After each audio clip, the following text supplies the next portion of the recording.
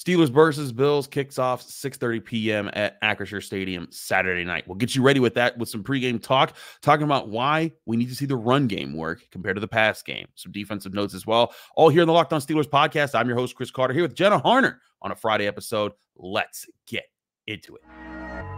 You are Locked On Steelers, your daily Pittsburgh Steelers podcast, part of the Locked On Podcast Network, your team every day.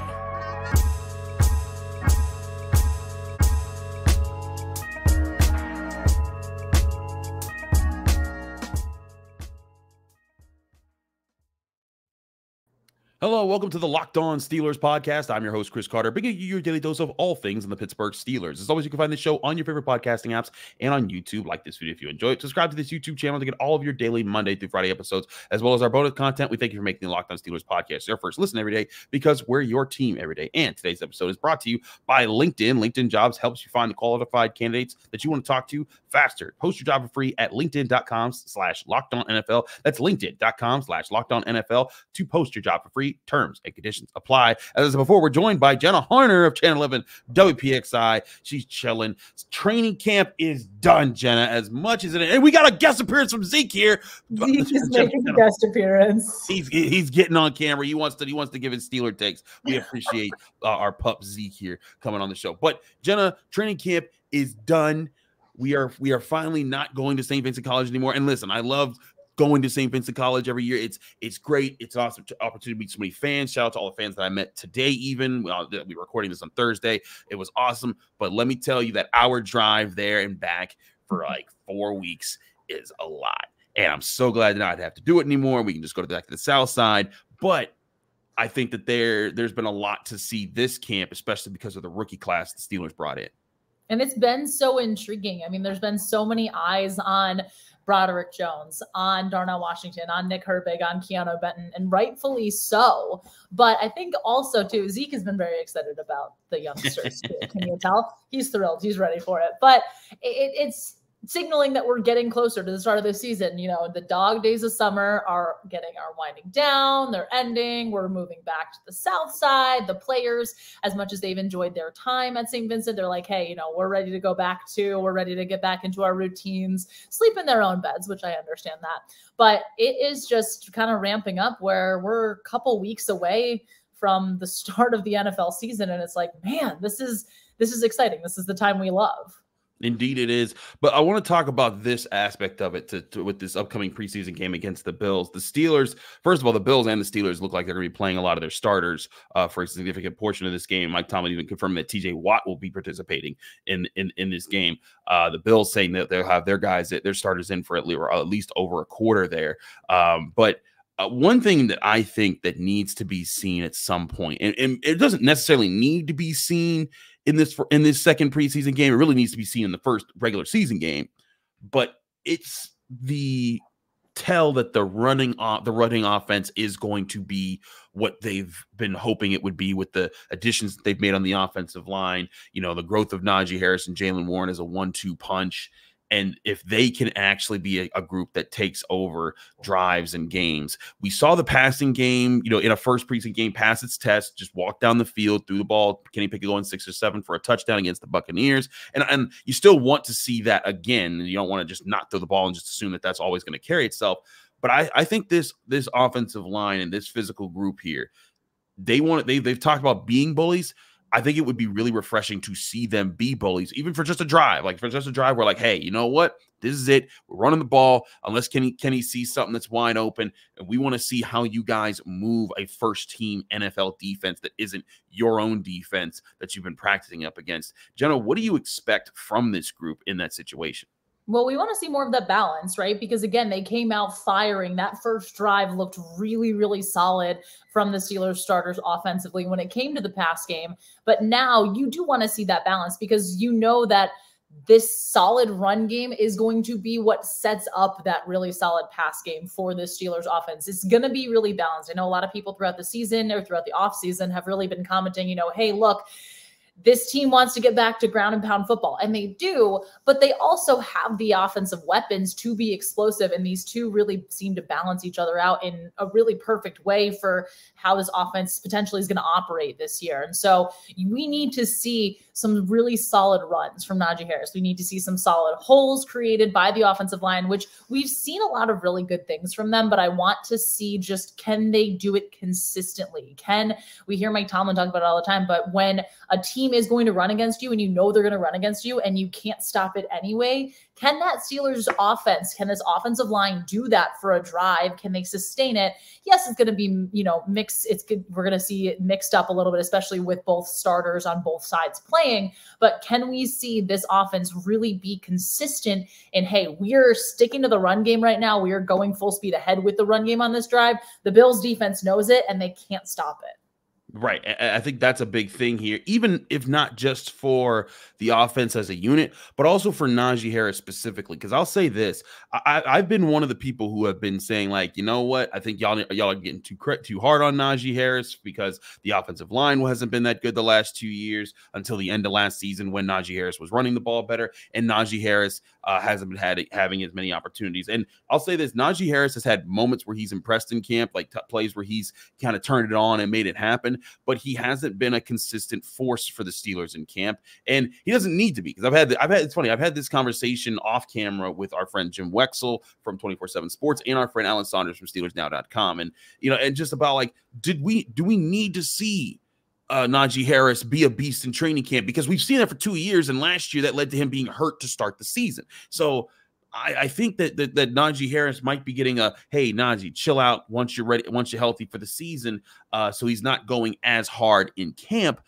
But I do think it would be refreshing to just see it for at least a drive where he's getting the ball, he's getting space, and you're seeing the remnants of what you want to see in a Steelers run game that can take over at least a drive. And like you said, take over the opponent's will, control the ball on the ground, and force your way down the field with that ground game should the team ever need that.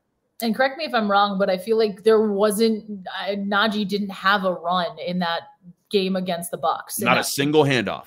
Yeah, there wasn't a single handoff, and there didn't need to be, because we knew what the offense was looking to do in that first game. But this is that time. These are those moments where you need to see that. You need to see, hey, can the offensive line create holes? Is there going to be space for him? And is he going to be able to shake a guy off and get an extra, 3, 5, 7 yards? Is he going to be able to make that impact that we saw him make in the second half of last season? Because that's been something he's been focusing on. We know that at the end of last season, we were talking to him towards the end of things, and even through OTAs, he wasn't satisfied with what he did in the run game last year and what this offense can be capable of doing when he knows he can get going, when this offensive line can get going. And that consistency we saw from them in the end of the season, the second half after the bye week last year, that is something that they're all looking to carry over. And so if they can come out there on Saturday night and do just that tomorrow night, wow, don't know what day anything is, then I think that there's going to be a lot of optimism about the Steelers offense. And again, how are they going to look against starters too? I think that's the most intriguing thing as well, because we saw the fact that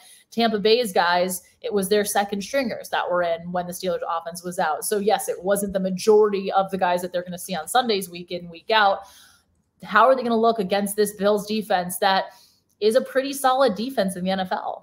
It is, and I think it's a major question that we'll see in this game. And again, you still want, it is not to say that you don't want to see Kenny Pickett and George Pickens and Deontay Johnson and all the receivers in this game work. I just think that after the showing in the Buccaneers game and the fact that they're probably going to get multiple drives with the first team offense versus the first team defense, have at least one of those drives be one that shows off the run, or multiple drives. But it needs to be a factor there, because I think if you see positivity from the Steelers run game and you see positivity from the Steelers pass game, then it can be that balanced unit that we've been saying all offseason that they're striving to be. And if they're that balanced unit that can hurt you in multiple ways, it forces teams into guessing games. And then when you get them into guessing games, that's when you can catch more mistakes. And that's all I think the Steelers offense really needs to get itself going, which again is why I think for Najee, and also for Najee Harris, again, specifically him, I think that, Jaylen Warren continues to look good in camp. I also think that if Jaylen Warren got Najee Harris's workload, you'd see a lot of similar issues there. But Najee Harris, I think, needs to prove it this season that he is the guy. There's a reason they drafted him in the first round, and be that playmaker for the Steelers offense. And I think he's looking to do just that because he knows what he's capable of. I mean, the highlight reels that we saw when he was coming into the draft and, coming out of Alabama, we see it. We see it, in spurts from him, but also too, it's the fact, and I guess this is me, but I'm thinking it's more of the product of what the offensive line has been for him recently compared to what it is now. I mean, it was such a focal point in the offseason to go out, to rebuild, to bring in a guy like Isaac Seumalo, to bring in Nate Herbig kind of backup, obviously drafting Broderick Jones in that way, knowing what's going to happen and creating that competition between him and Dan Moore, who has stepped his game up as well. But can this offensive line produce the way that Najee Harris can work to the best of his ability while also stepping his game up and bringing his best, I'm not saying effort in that way, but bringing his best, performance to the table when they all know what they're capable of and what things can look like when they're clicking really well and when the wheel is in motion. Absolutely. We also want to talk some defense here as they're going to get to go up against Josh Allen and that Bills offense. We'll do that in just a second here on the Locked On Steelers podcast. I'm your host, Chris Carter, here with Jenna Harner. Stick with us. We got a lot more to talk about. But first, I want to remind you guys this show is sponsored by LinkedIn. Every day these days, every new potential hire can feel like a high stakes wager for your small business. That's why you need the right people on your team to help your small businesses fire on all cylinders. And that's where LinkedIn Jobs comes in to help, because they make it easier to find people that you want to talk to faster and for free. You can create a free job post in minutes on LinkedIn Jobs to reach your network and beyond to the world's largest professional network of over 810 million people. Then add your job in the purple hashtag hiring frame to your LinkedIn profile to spread the word that you're hiring, so your network can help you find the right people to hire. Simple tools like screening questions make it easy to focus on candidates with just the right skills and experience, so you can quickly prioritize who you'd like to interview and hire. It's why small businesses rate LinkedIn Jobs #1 in delivering quality hires versus leading competitors. LinkedIn Jobs helps you find the candidates that you want to talk to faster. Did you know that every week nearly 40 million job seekers visit LinkedIn? Post your job for free at linkedin.com/LockedOnNFL. That's linkedin.com/LockedOnNFL to post your job for free. Terms and conditions apply.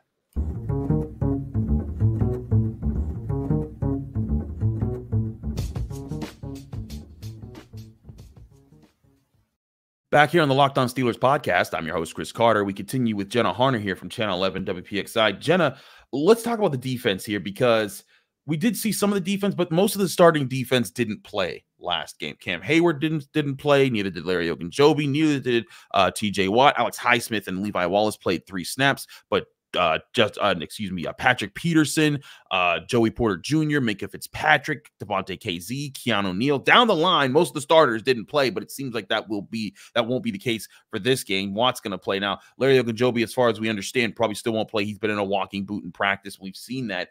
But if you're the defense, what is the biggest thing that you want to see from this defense in this Saturday game against a Bills team that's as talented with Josh Allen, Stephon Diggs, and company? You mentioned Josh Allen, Stephon Diggs and company. That's exactly what I'm looking for. It's just how can you can't say shut down, because with a quarterback like that, with a receiver like that, that's pretty much going to be impossible. But how can they look to limit Josh Allen? How can they look to limit Stephon Diggs and what that Bills offense looks to do and how explosive they are? I mean, gosh, we all remember, what was that, week 5 last year, the third play of the game, second play of the game? It was a 98-yard touchdown to Gabe Davis. He's a weapon for them. I'm trying to remember. I'm spacing because Tyler Kroft is not the name. It's something, but their new tight end, the Bills rookie tight end. Dalton Kincaid, or is that the Packers? Well, nope, you're right. Dalton Kincaid. Tyler Kroft was a former tight end for the Bills. This is what happened when you're way too in the NFL and you covered too many teams. But Dalton Kincaid has been getting just rave reviews from the Bills across the board, from reporters, from even national media. So he's going to be a guy too. I'm absolutely having my eyes on, and just how is this defense going to take away these big offensive weapons that we know the Bills have? Because again, you're not stopping Josh Allen completely, but how are you limiting him? How are you frustrating him? How are you giving him looks that he takes that extra second or two and is a little bit confused about? And then next thing you know, TJ Watt, Alex Highsmith, someone's bearing down on him, looking to get that pressure, looking to generate, get a sack and generate, any defensive power that they can. I really think that It's going to be really fun to just see how this defense looks. And also, speaking of how they look, just what they show. We've seen a lot of really intriguing looks from this defense. How are they going to look to utilize Joey Porter Jr., knowing that right now he isn't a starter and probably isn't going to be for the season, but that's something that's also okay. I mean, I know everybody always wants to point to, hey, these rookies, they drafted them for a reason. They drafted them so high up, they need to start. I don't think Joey Porter Jr. needs to start immediately. It has to be the go out there, shut down everybody when they have Patrick Peterson and Levi Wallace, and they can work Joey Porter Jr. in some of the looks that they have defensively. So it's going to be, I mean, this is that quote unquote, dress rehearsal game.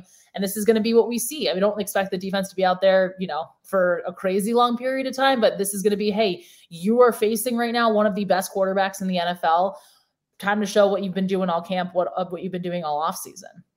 I agree. There's a lot that you want to show off there. We did a lot of the show on Thursday. Go check that out if you get a chance. But we did a lot of the show on Thursday about the secondary, because we talked to Minkah Fitzpatrick and Patrick Peterson about the chemistry that they want to show. And let's face it, this group had not seen much of the field to have even in training camp because of injuries or because of resting guys and excused absences, but they've started to, and we've seen the product of that in some of these games, some of these practices, at training camp, because George Pickens and Deontay Johnson, they were terrorizing the Steelers secondary for a little bit. And not that they weren't making plays against the Steelers starters on defense, because they were. But man, when Minkah Fitzpatrick and company started to really get into practice, it became even more competitive. And that's where it became very interesting to see how they go. And yeah, you'll want to see how they do against a guy who's a proven quarterback with proven weapons and unproven weapons that you're seeing there. And again, like you said, a team that ripped the top off of this defense multiple times last season and embarrassed them in many ways going into the end of the first half of the season. So I agree. You want to see that from this defense. You want to see that for the secondary for them to handle that, but you also want to see, can they do what their priority is as far as stopping the run to get so that they can make sure that the Bills running backs don't get anything going, that Josh Allen can't create too much with his legs, and then it forces them into third and long situations so that their pass rush can win more matchups. Because I think the Bills, they're still one of the more talented teams in the NFL, but you get the sense with the situation with Stephon Diggs and with how their contracts are situated right now, this might be the Bills' last chance of a season to win with this crew around Josh Allen. Josh Allen's going to get plenty more chances. His window is not closed at all. But as far as the core that they assembled around him, it could be similar to how when the Steelers had to retool their core around Roethlisberger in the early 2010s after that crew from the late 2000s kind of aged out of the system. I think the Bills are similar there. So this will be a good chance to face a team that's still talented, but I think is no longer the team that everyone's looking to overthrow the Chiefs as the premier team in the AFC.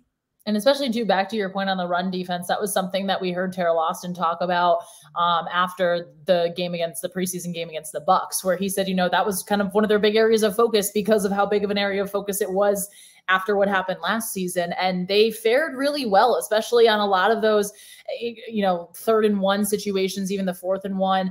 And granted, some of those resulted in false starts from the Bucs offense. And, at that point, you're just taking that and running with it. But how is this defense going to be able to stop a run when you have a mobile quarterback and a guy like Josh Allen? Yes, they've been going against Kenny Pickett day in, day out for the last 3.5 weeks or so, but how are you going to be able to limit a guy who is so mobile, who can use his legs to run really well, even though the Bills coaching staff and everybody, you just hear him being like, hey, maybe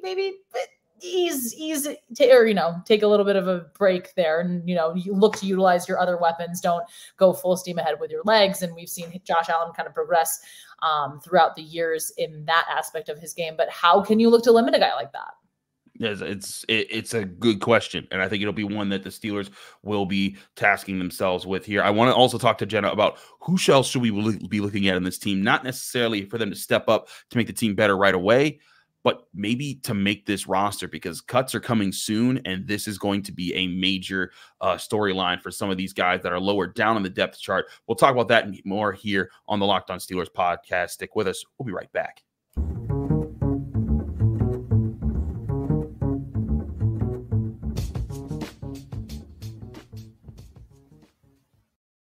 Back here on the Locked On Steelers podcast, Chris Carter, Jenna Harner, breaking things down on a Friday episode here. Jenna, when you look at the Steelers depth chart and you look across the board, there's a lot of guys who I think have been in situations where competition has really risen to the top, and they may not be meeting that standard, but they need to at least make the standard to make the final 53.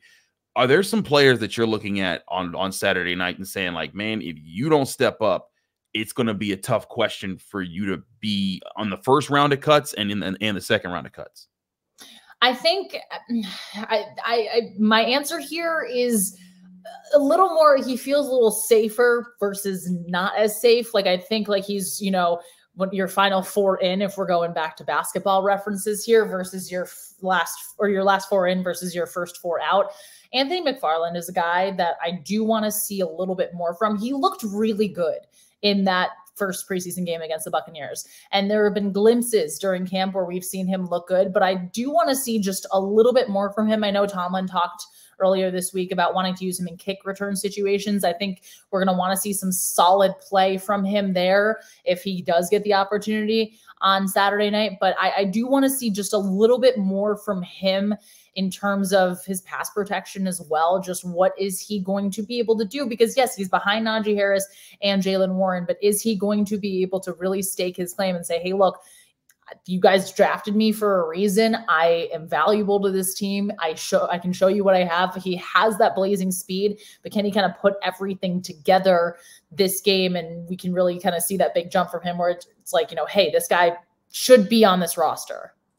I think that's a good one. Anthony McFarland certainly in there. Also, I want to correct myself. This NFL used to have multiple cut down days. They have one cut day now. It's now on August 29th, when after the final preseason game for all the NFL teams. But I agree with you. Anthony McFarland's in that category.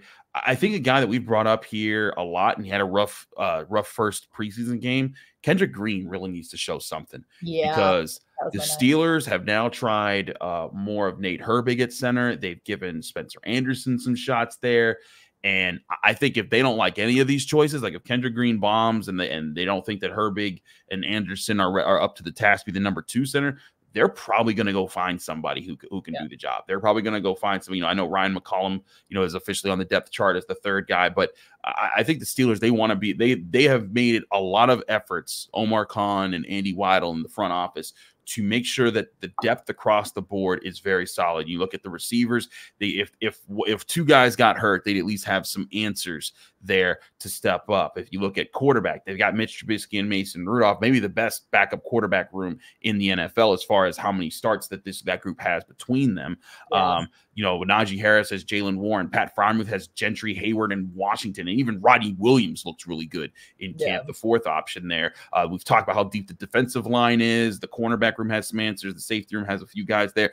But you look at center, that might be the one position now. Even edge rusher was answered earlier in the offseason. But center is a position that if Kendrick Green's not ready, then they need answers. So for me, one big guy that I'm looking at a lot in this second preseason game and eventually in the 3rd preseason game is Kendrick Green.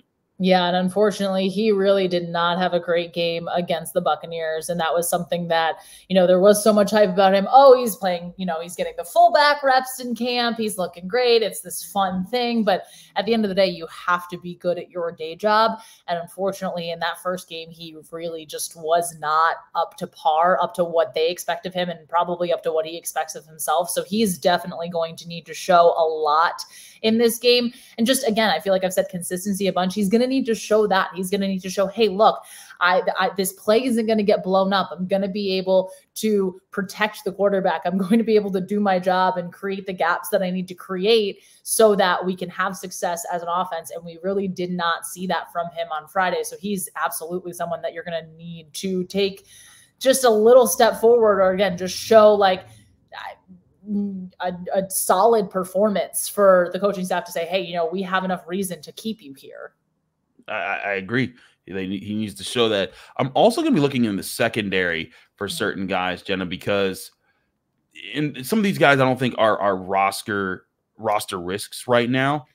But the Steelers are going to want to solidify what their nickel option is, who's going to be like their slot cornerback type guy that can be there. We know that Patrick Peterson's been bumping into that role. They've also thrown in one of their safeties there, but Shannon Sullivan and Elijah Riley were both brought in for that role. But there's only so many roster spots to go around. And so between the slot cornerback option and the extra safety options that they have, I think it's going to be very interesting to see how this plays out. Miles Killebrew is kind of that given first safety off the bench because he's a special teams ace for the team. But Trey Norwood, who was injured for a bit, is back. He's a guy that I think needs to step up. Kenny Robinson had a really good start to camp, but I think has fizzled a little bit since that hot start. Elijah Riley also similarly really good for a while, and I think he quieted down a little bit, but he's still out there. Shannon Sullivan is the veteran that they brought in from the Vikings, so there's options out there, but that's where this secondary, I think guys are making their hay. James Pierre would have been on this list if it wasn't for Corey Trice's injury, but now I think with that injury, he's the one outside corner that you want available if Peterson or Porter or Wallace go down and you need that extra person to go on the outside right away. But as far as guys that can play safety or guys that can play that slot corner spot, they need to prove themselves in this game if they want to get a job. Yeah, I was going to say defensively, Kenny Robinson is my guy that I was looking at just to really kind of take that step, because we did see a lot of really good things from him in the early on of camp, especially when you had a lot of that secondary out with injuries, with their absences, things like that. He filled in and he looked pretty solid. But now with the return of Minkah Fitzpatrick, with the return of some of the other guys that have been injured and that just, we're seeing different looks defensively, I think he's somebody in my mind that, we should look to see a splash play or two for him if he wants to really solidify his spot on this roster and say, hey, look, I'm here. You guys brought me in for a reason, and here's what I'm showing you here. I can be this reliable backup when you need me to be. And I think he has a lot of talent, but I think it's just like we need to see just that little bit more from him in this game to really get, the coaching staff at the front office to say, hey, we're going to keep you here. I agree. Again, these are all just players that we're just looking at and thinking like, hey, this could be interesting.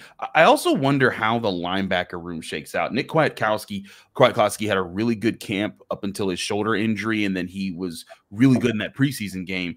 But his injury has opened the door for guys like Tanner Muse to maybe make some noise there. And I don't know if the Steelers will keep more than 4 off-ball linebackers because of, their other constraints on the roster. I think they'll want to have a deeper defensive line. I think they'll want to have maybe some extra corners out there and extra safeties. But at linebacker, that could be really interesting because, you're keeping Holcomb, your Roberts, and Alexander. And I believe Mark Robinson is safe as well because they like his trajectory as a young player. But, man, I'd be really intrigued to see, can Tanner Muse earn a spot here, or does Nick Kwiatkowski's early performance in camp earn him that respect to be there? And I don't know why this year. I feel like maybe it's just because we feel this way every year, but I feel like this year there are so many different ways that they can go to create and really solidify this 53-man roster, where I feel like the decisions sometimes come easier than others, but I feel like there's a lot of guys I'm looking at where I'm like, you can make your case for him making the roster over this guy. You can make your case for this guy making it over this guy. Like there's a lot of guys right there that I think if you have to really, when you're picking and choosing, if you're the front office staff, it's an incredibly difficult decision. One, I'm happy that we don't have to make, but it does feel this year to me just that much more competitive, and that there's so many guys you can make realistic cases for, including guys like you just mentioned there. Yeah. So there's a lot of good competitions coming up here, but again, good competition is good for the Steelers. It's better to have so many different spots where you have guys fighting over positions than having so many where you're like, man, I guess he can make it. Because again, we're talking about 4th and 5th options now at different positions. We're not talking about like, man, is James Pierre going to be the starting cornerback this year? Because that's been some years where they've had to deal with that. But all in all, I think the Steelers, there's a lot of exciting aspects to this preseason game. We'll be on hand at Acrisure Stadium, 6:30 p.m. Jenna will be there. I'll be there covering the game. Jenna, thanks so much for joining us here on the Friday edition of the Locked On Steelers podcast. Let people know where they can find you, follow you, and get more of your work. Well, thank you for having me as always. We are well into the preseason. Regular season is almost here. I'm so excited. I can't wait. You can find me on Twitter at Jenna Harner 11, Instagram Jenna_Harner, and locally here on WPXI channel 11, we'll have all your post-game coverage from Acrisure Stadium, Steelers Bills preseason game 2 on Saturday night. So if you're here, tune in. We got a lot of really cool stories too coming your way, things that we've been working on. So stay tuned for those.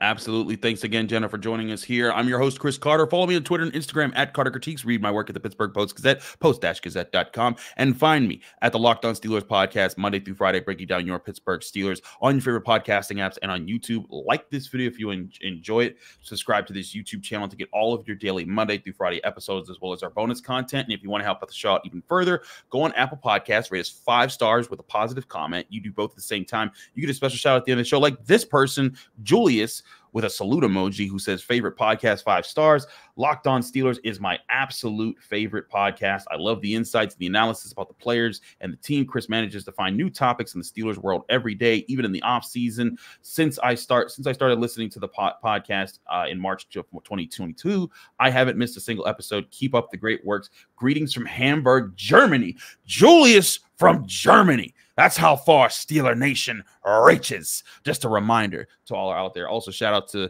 the fan I met from Idaho at Steelers training camp. I met a lot of Steelers training camp fans from everywhere, even one from France. So shout out to all of y'all for saying hi. Thanks again for checking out the show. I'll be doing a special bonus episode after the Saturday night game. So if you want my takes immediately after the game, it will be on here. Might take some time because I'll be at the game and probably talking to players in the locker room afterwards. But we'll have that there. And, of course, we'll have a fresh Monday episode for you right here on the Locked On Steelers podcast.